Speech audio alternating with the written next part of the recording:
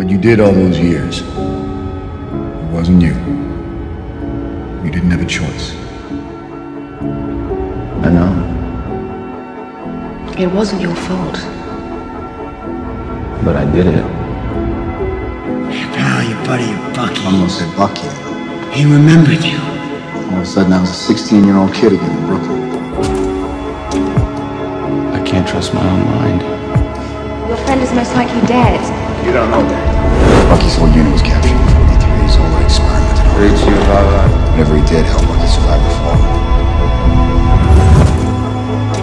I didn't know it was him. Shit! I just did you know. Yes. You pulled me from the river. Why? I don't know. Yes, you do. You know me? You're Steve. I read about you in the museum.